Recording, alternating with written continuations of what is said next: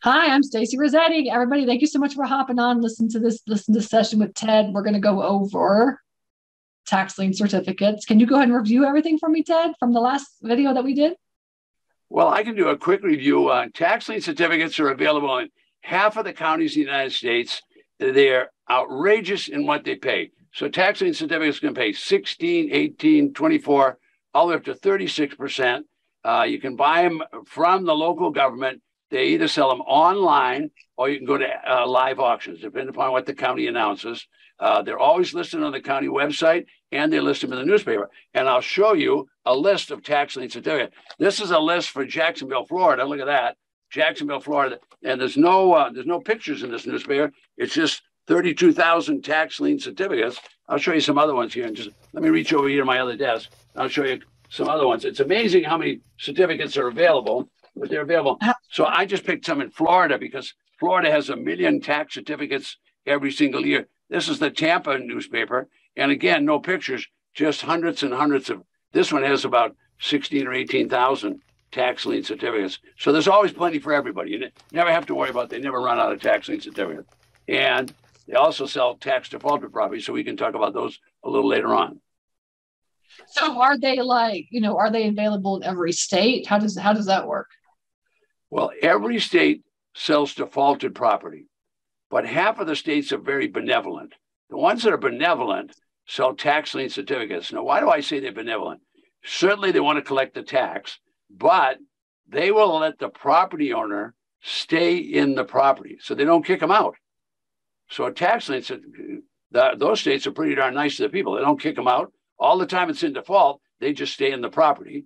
And if it's a 2-year certificate, they could stay in the property for 2 years without paying the tax. Now, that doesn't mean there are other payments they don't have to pay those. They're going to have to do that. All right. But in all states, all of the states will sell tax defaulted property. And those properties, when people don't pay the tax, like let's take California and New York, the ones that have a lot of big population, if they don't pay their tax, the government just comes in and they give them due process notice. And then they say, all right, we're going to take the property. They seize it. And then they push the people off the property. They sell the property at an auction.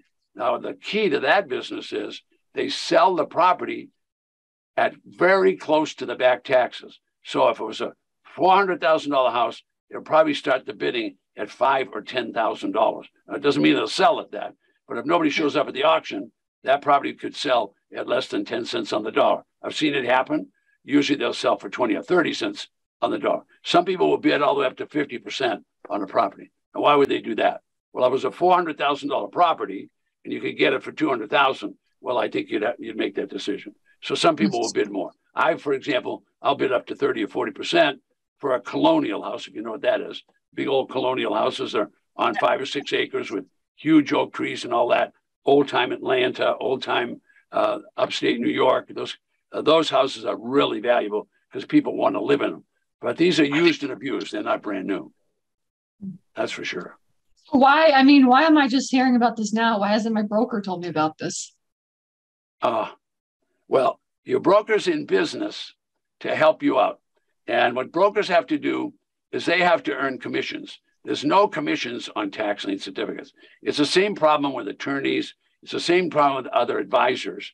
They have to earn commissions. Well, tax liens and tax defaulted property, there's no commissions on these. You're going to buy directly from the government. So a tax lien certificate, you invest in the government, you get a check back from the government. A tax deed, you buy from the local county, and then you own the property. So there's no commissions allowed on it. So that's why brokers don't talk about it. They don't talk about it at all. Yeah.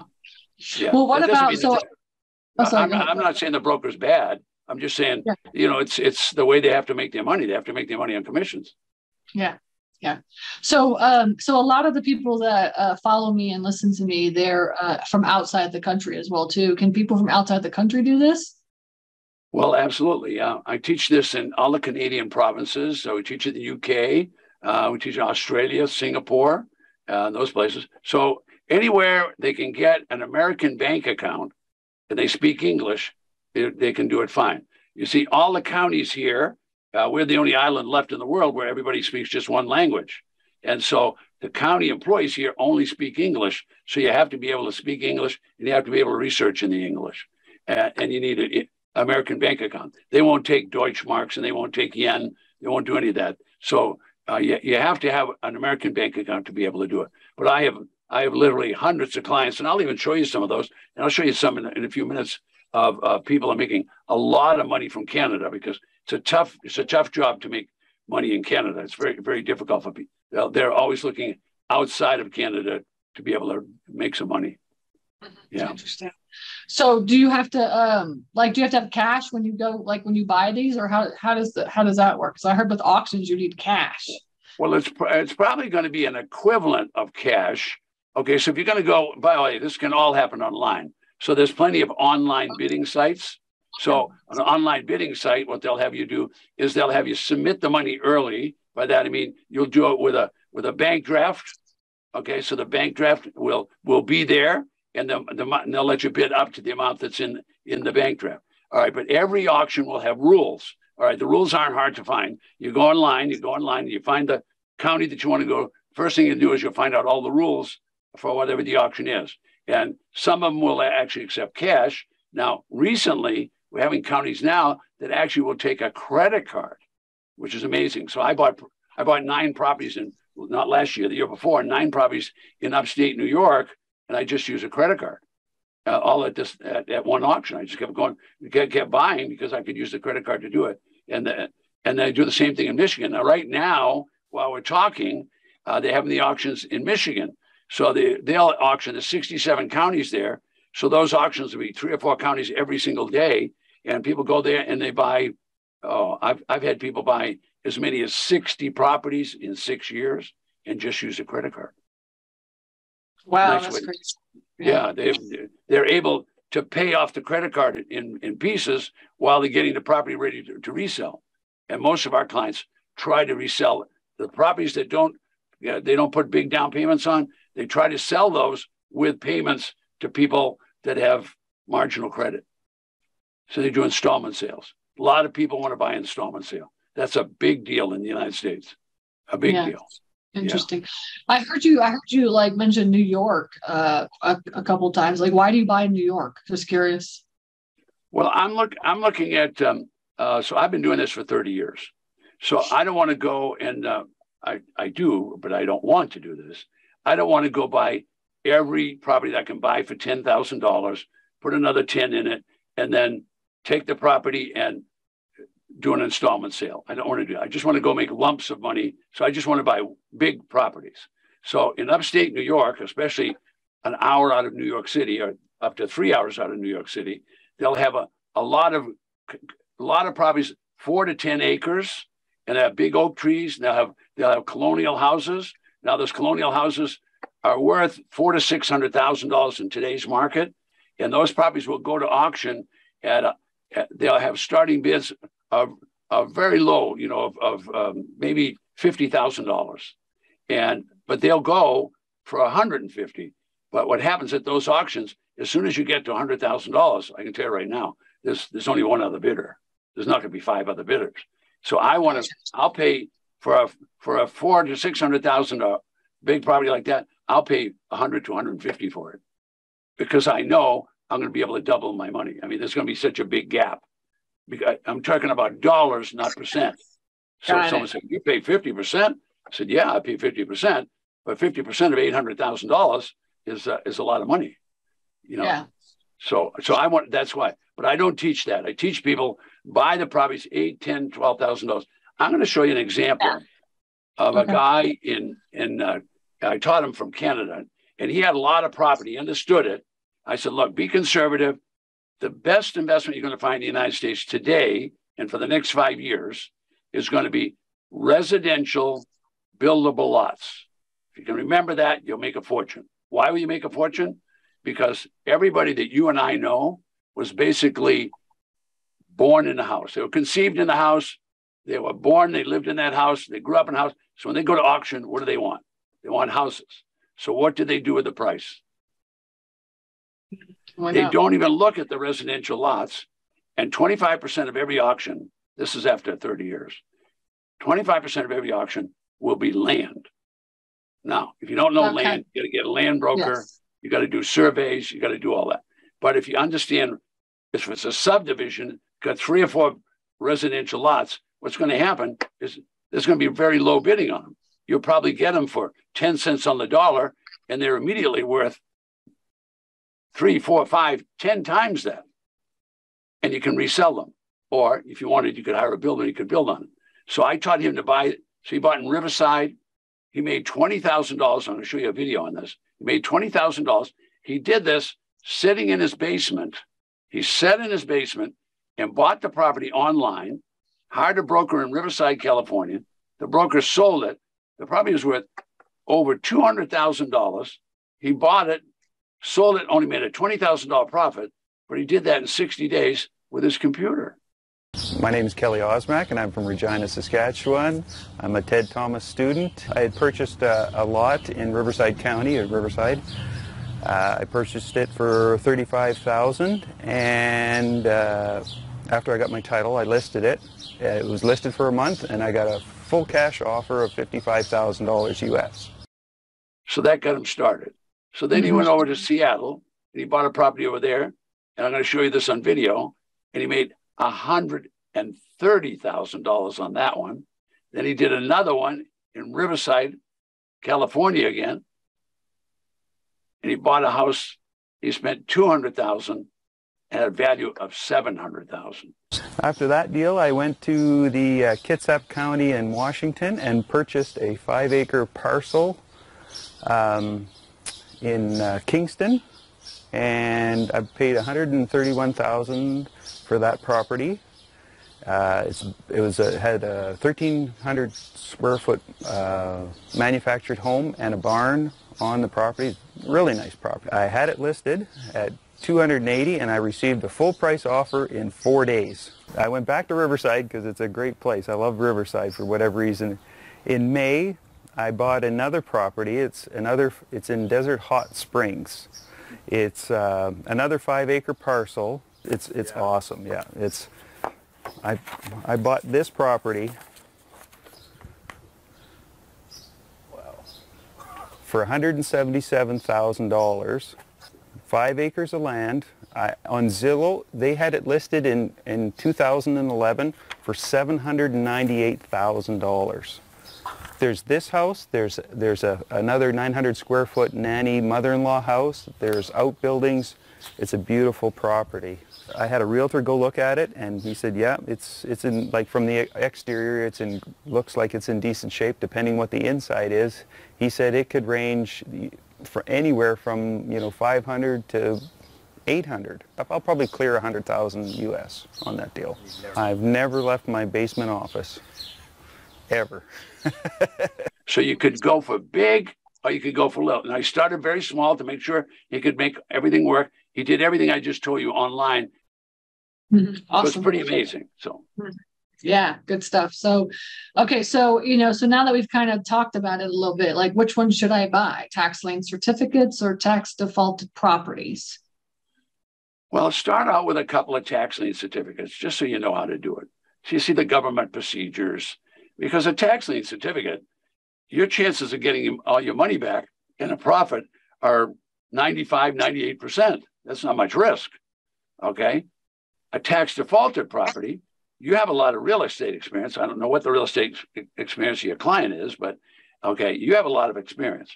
So a non-experienced person, start out with a tax lien, but tax deeds are just fine, because everything that you want to know about these tax defaulted properties, you can research online. We can have a coach teach you every step of the way to do it. You can have guides here that would talk to you while you're doing it, and you can buy those properties, not from me. I don't sell any property. You can't buy any property from me.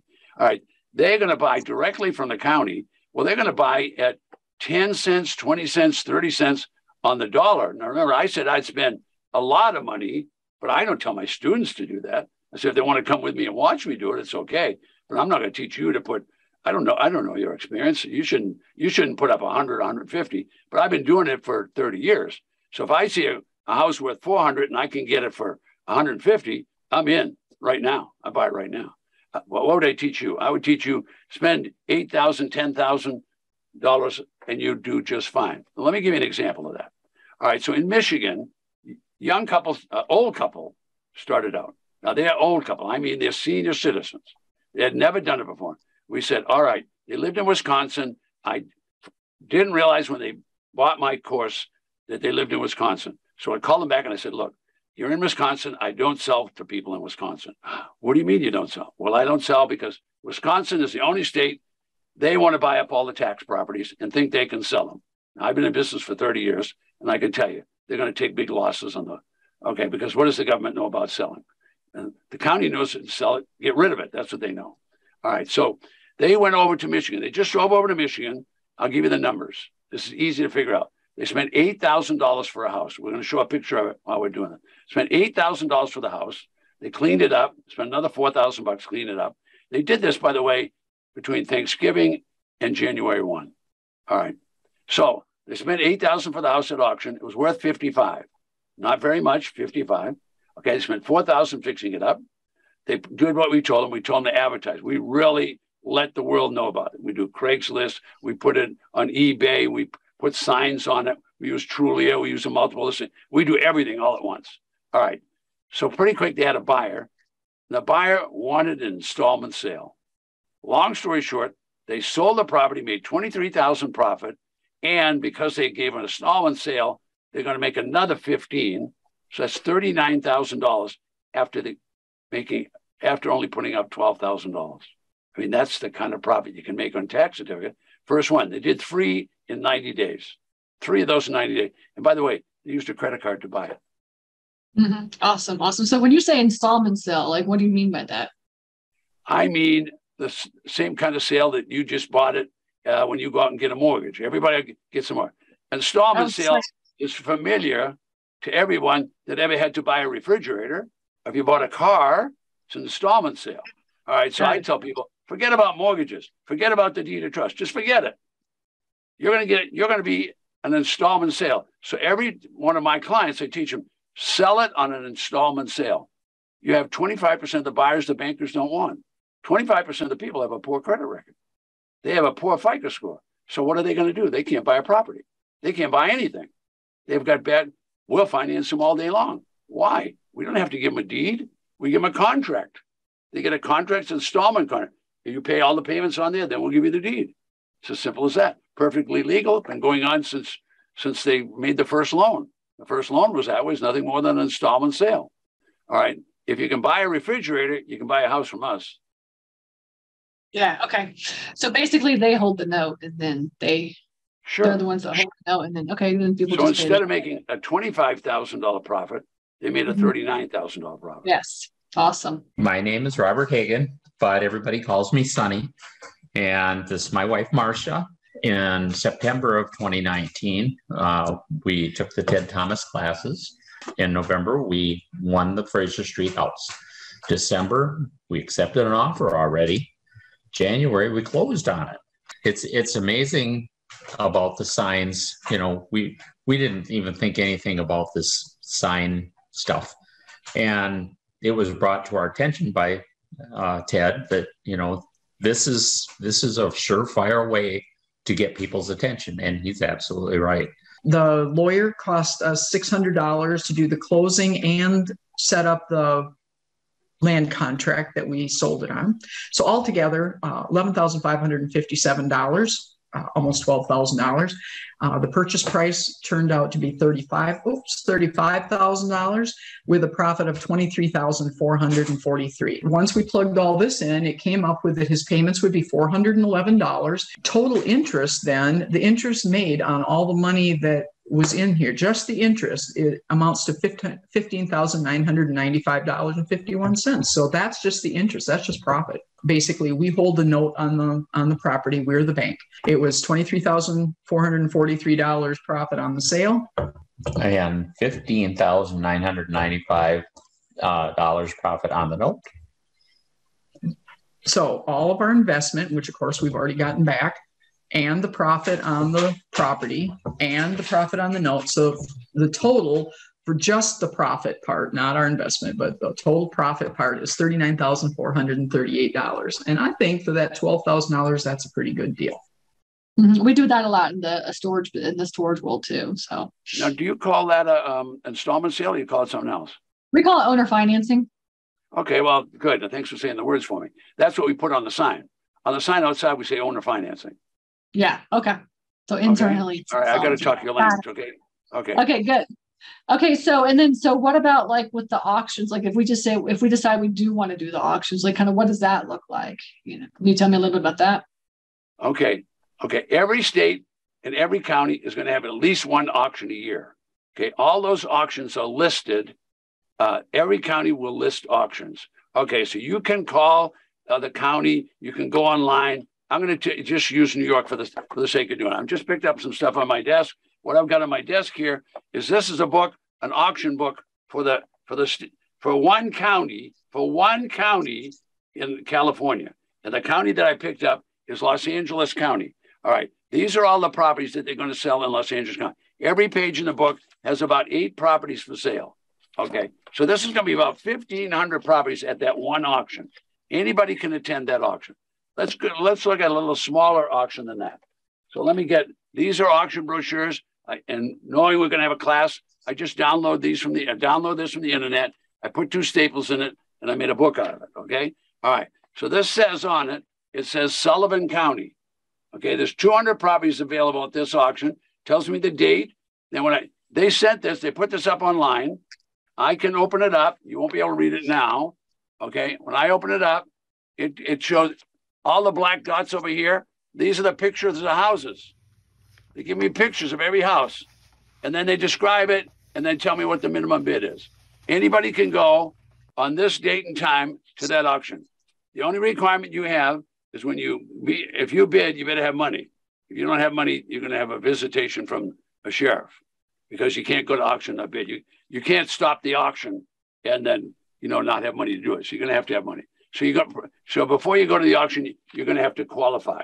Okay, they're just going to say, have you got money to buy? And then they don't care how much you got. Have you got money to buy? And so, all right. So every county will have auction. All right. So here's another county. This one's about 100 miles from New York City. Same kind of thing. These are pictures of the properties that you see here. Okay. They give you maps. You got a map of the property. Everything that you could want, they're going to send to you. Okay. These are the rules of the auction right here. Nothing's hidden. Absolutely nothing's hidden. Okay. The only thing you can't do is go inside the houses. They never let you go in because they don't know whether it's clean or neat or whatever. But every property is listed. Okay, so this property has 113 properties. And they have that every year. And if you can't see them here because I can't get close enough, but if I brought my camera down from above, you would see these are colonial houses. These are big houses. Not unusual. So today they're having an auction in Michigan, and we looked at the list last night, was 65 acres, and it had 3 or 4 barns on it. It had 2 big houses on it, and the starting bid was $12,000. Wow. 65 acres, $12,000 starting bid. I wonder what that's going to go for. I don't know. I said I think it'll go for 100,000 because they build barns barns are made out of metal now, so you can take them apart. You can move them. So you got to put another pad down. It's good for the guy next door. I mean, I'd take the property, divide it up right away, and sell it to all the neighbors. Get my money back in 18 months. Get my money back and quadruple it in a property like that. Had beautiful rolling hills in it. It was unbelievable. This happened all the time. Nothing new. Mm-hmm. So I'm from Georgia. So if I remember correctly, in the last video, you said Georgia, you can make 20% on that, on our money. Is that true? Georgia is my favorite state. And I live in Florida. I live in a little island off the coast of Florida. All right. Now, I love Georgia for this reason. Georgia has 159 counties. That means there could be as many as 159 auctions every month. All right. Now, every county doesn't have an auction every month, but there's a lot of auctions. So if someone in Georgia doesn't pay their tax, the county is going to sell a redeemable deed. And we're out of time on this tape. So you know what we're going to do?